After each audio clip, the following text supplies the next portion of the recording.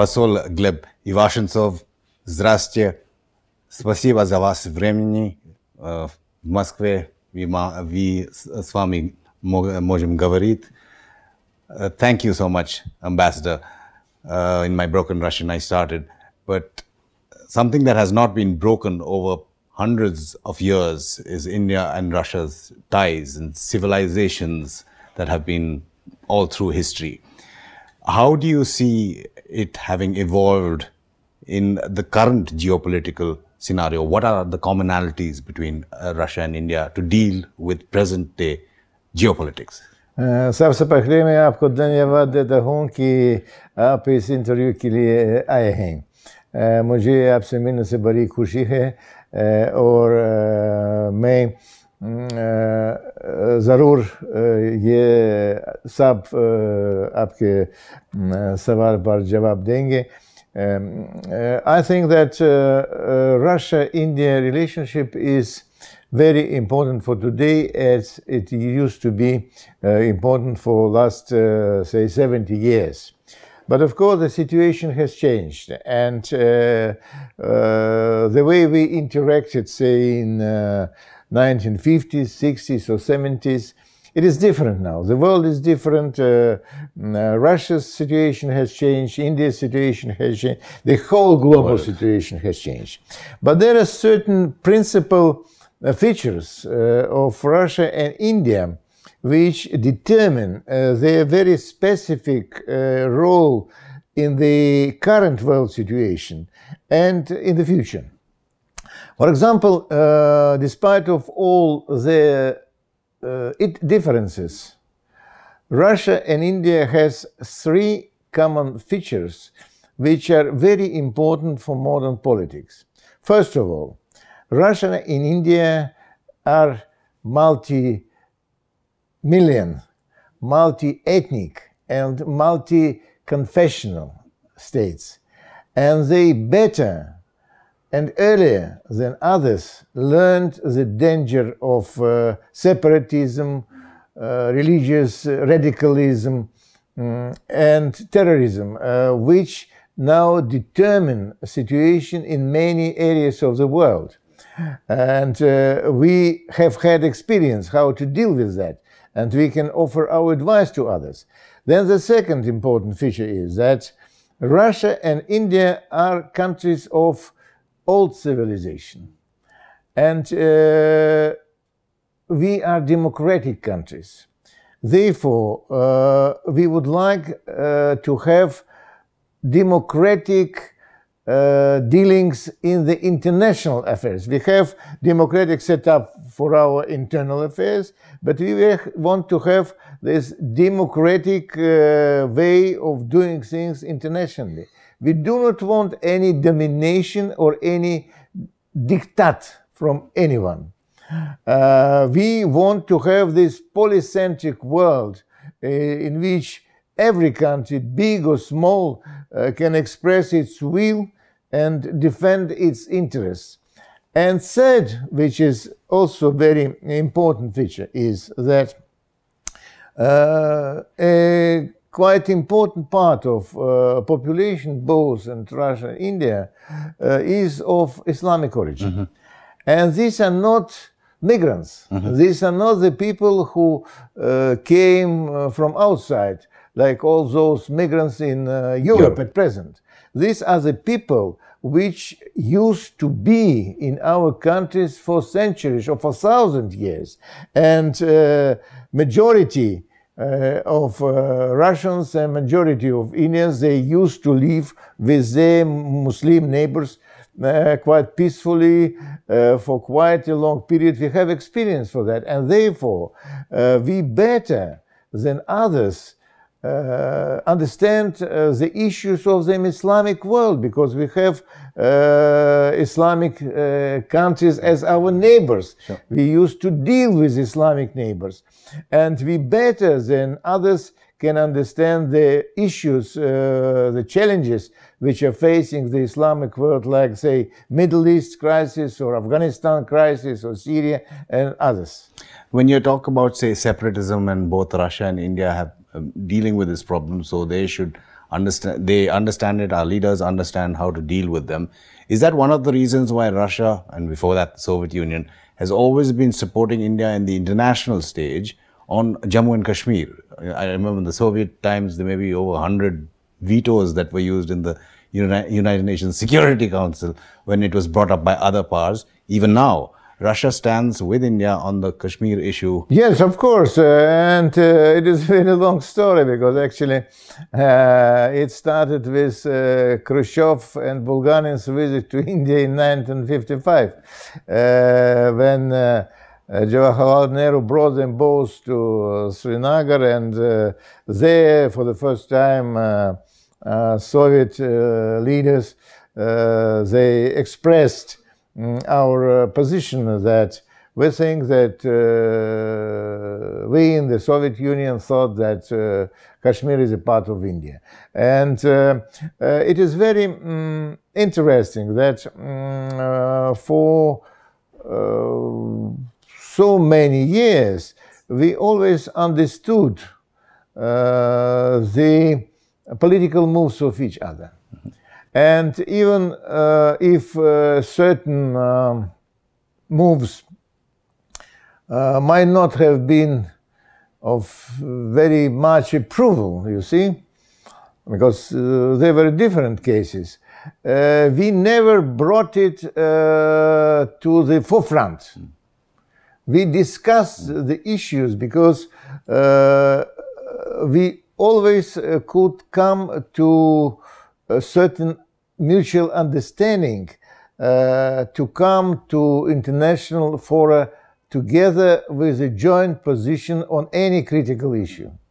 If you talk about another one of the major issues in geopolitics currently, it's Iran, and that's again a civilization which has close contacts to both the Russian civilization and the Indian civilization for centuries. How do India and Russia cooperate on Iran and vis-a-vis what the U.S. is doing to them? I think Iran is a very important, I agree with you, Iran is a very important issue for both of us. Unfortunately, certain foreign countries like to give us advice how to deal with Iran. And I recall an episode when I was director of the department in the Foreign Ministry, and my department covered relations with Iran as well. And there was one American visitor wanted to meet high-ranking visitor. Yes, quite high-ranking visitor. I don't tell his name, but he wanted to meet me and discuss these Iranian issues. And at that time, that whole hullabaloo about Iranian nuclear program started. And he tried actually to lecture me what we should do. I looked at him and asked him, when did the United States get its independence? He looked at me as I were an idiot and said, you see, 1776. And then I asked, do you know when did the first Persian ambassador come to Moscow? He said, no case. I told him it was in 1521. More than 250 years before your country got its independence. Therefore, we know better how to deal with our neighbor Iran than anyone else. And I understand Indian relationship with Iran also. And Iran is a very important country internationally now. Unfortunately, Western media tried to demonize it. I've been to Iran quite often, and I think that it is a very modern country, you see? Mm-hmm. It's a very modern country. You look at Tehran and compare Tehran and with some other capitals of Asia, and 70% of motorists in Tehran are women. You see, and Iranian diplomats and other government officials I met, they were very well educated. They could speak English, German, French. They followed all internet developments. They are modern people and they want to modernize their country. But unfortunately, there are certain forces which want to limit Iran. But Iran is a country of Asian civilization. And what is also very characteristic, they do not stress about, say, Islamic issues. If you come there for the first time, they will always bring you to Shiraz to show Persepolis. Because they are proud of the ancient history which was before Islamization of Iran. And I think that with its economic output, and I think it can become really a superpower of the Middle East there, because their GDP is, I think, bigger than Egypt and even Turkey. But would you say, in your assessment, say, countries like India have buckled into US pressure on sanctions because we've also almost reduced our oil imports from Iran to zero? Chabahar is almost non-existent in terms of investment happening from private sector in India, or Afghanistan or Iran. Do you think India should have stood up against the US sanctions for Iran, or is that in India's self-interest? I think it won't be good for me to give advice to India how to deal with Iran. I think that Iran will find its due place in the setup of the region. Because you see, if we take, say, the Shanghai Cooperation Organization, for example, Iran is an observer there, and surely it will become a member when its nuclear dossier is over, you see, when the sanctions over Iran is over. And Russia is cooperating with Iran, and just recently we had the session of the leaders of Eurasian Economic Union, and President Rouhani was there. And in the whole setup of the region, you see, Iran is a member of this Northeast Transport Corridor, which will become a major transport artery for Russia, for India, and for the whole area. Therefore, I think the time will come when Iran will have its due place in the region. In due time. China is moving into Iran and helping Iran in a lot of way in terms of investment and getting returns in terms of oil. At least plans are there. In terms of India, Russia and China, individually, together and bilaterally, all those three countries, is there any way of making RIC or RIC something that could help the multipolarity of the world, and especially the Eurasian and the Indo-Pacific region? Or is India and China too much of a potential clashing point? You see, if you take RIC or the RIC, I think it's a very important setup.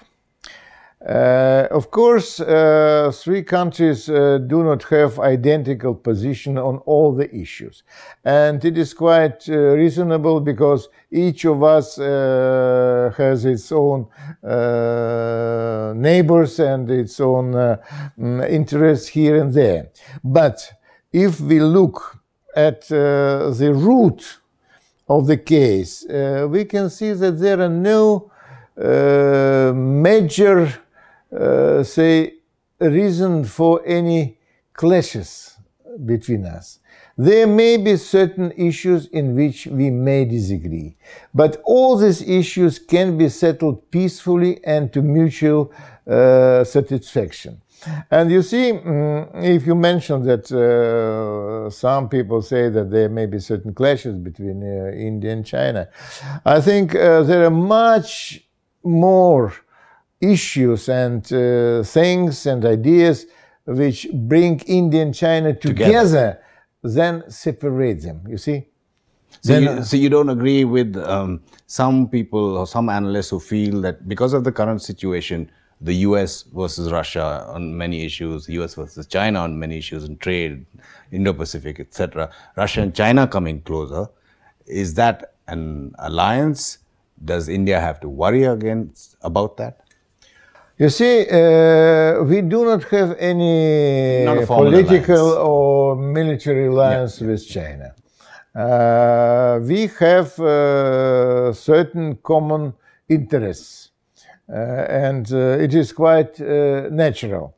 But I think that you have also a lot of common interest with China, because you and the Chinese, we do not recognize diktat by others. You do not want domination by anyone upon you. You want to have this, mutually admittable relations in the area. And if we look at the global picture also, you see, Russia, India, and China have common interest to get more influence in global economy and global economic organizations. Our economies are growing. We should have better recognition by others. And the thing is that at present, this BRICS setup is more or less, dissolved in the BRICS. Yeah, it's subsumed by BRICS has this scheduled meetings of leaders, have certain secretariat setups and so on. The RIC doesn't have it. I think we should have it also, because our leaders, they meet from time to time on the sidelines of global fora, like, say, this G20 or others, or even this BRICS. But we do not have special Russia, India, China summits. But sooner or later will come, because you see, there are certain interesting changes. You see, when, 2 years back, I wrote in one of my articles about the need to have more active contacts between Indian and Chinese militaries. Some exchanges of delegations and so on. Some people told me you are, it is not even science fiction, it's just fiction. But we had this center military exercises a fortnight back, when not just Indian militaries, but Pakistani military and Chinese military all took place. Last year in SEO also, there was a similar. Yes. So it is good, because when people meet each other, when they... you see, these human contacts are very important, and cultural contacts are very important. And I think as for Russia-India context, I think Indian culture, mass culture, played a special role in strengthening these good feelings in both countries. I recall a book by Ambassador Gleb A, who used to be India's ambassador to the Soviet Union twice. And he recalled how in 1962, Jawaharlal Nehru tried to convince him to become ambassador to the Soviet Union. Kohl had some another suggestions, but finally he agreed. But that time, Jawaharlal Nehru asked him, what does he think who are the best known Indians in the Soviet Union. What did you say, Raj Kapoor? He said that it must be, Cole said, that it must be Mahatma Gandhi, Rabindranath Tagore, and Jawaharlal Nehru.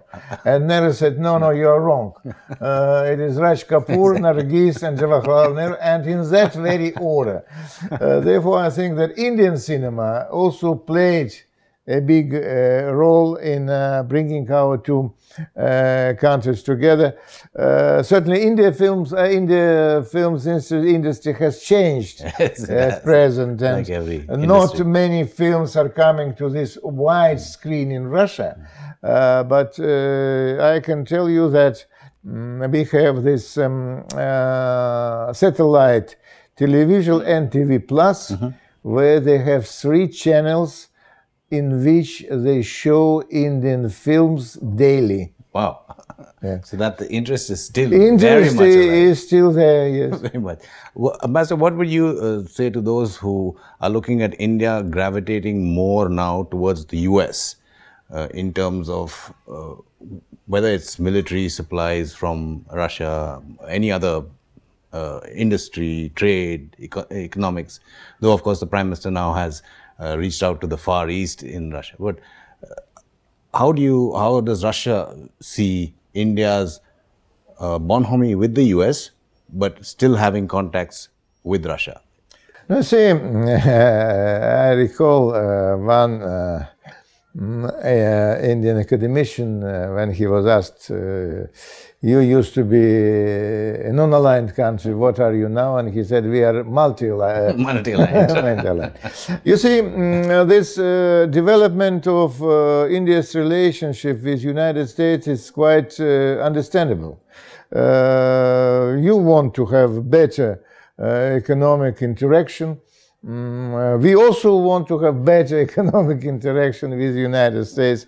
As for, say, political siding, I think that India will never accept any foreign domination upon itself. It will be always independent and follow its own line. Therefore, why should we worry about that? We have our relationship with India. We are happy with that.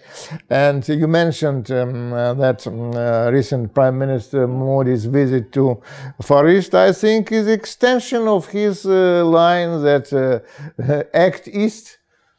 Exactly. Actually, Russian Far East, it is East. Just a small clarification, not a clarification, but to understand what's happening in the Russian Far East. Is Russia worried about China, the amount of investment, not only investment, but migration of people that's coming in from China into the Far East, and hence they want India to also counterbalance that? Is that no? You correct? See, a kind of competition is always good. If you have your partners competing with each other, you can get better results. Yeah. But I want to mention one thing. You see, we are not afraid of China's, say, invasion. And even this immigration. We do not have any illegal immigrants from China, neither in Far East or anywhere else. And the formal statistics show that there are many, there are more Russian passport holders residing in China than Chinese passport holders residing in Russia. Fair enough. You see, Chinese come here for business, they come here for work, but they always prefer to come back to China. And there is also one very important, you see, all these rumors about this Chinese invading Russia and all that. I think it marriages taking place. No, mixed marriages. You see, you tell me, name me the country where you have no mixed marriages, you see. Mixed marriages are everywhere. And here, you see, the rumors are spread by those who want to break up that relations between Russia and China, because there are certain forces which want to weaken China and who want to weaken Russia, and they understand that Russia-China interaction are strengthening both countries, therefore they want to weaken it. But actually, one thing is very important, because when they say that China wants to dominate the world, China wants to become the supreme leader and all that, you just ask yourself, can you learn characters? You see, that now spread of American culture in the world is reasoned by the fact that English is a very simple language. It is very easy to pick it up, see? But who can pick up Chinese characters? And historically, if you look at China, you see, it were the Chinese who built the Great Wall to protect themselves from foreign invaders. It was not Central Asians who built that wall. And you see, if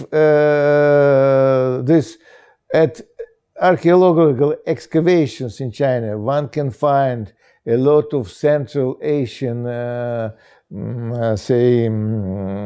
artifacts. There are no Chinese artifacts found in the archaeological excavation in Central Asia.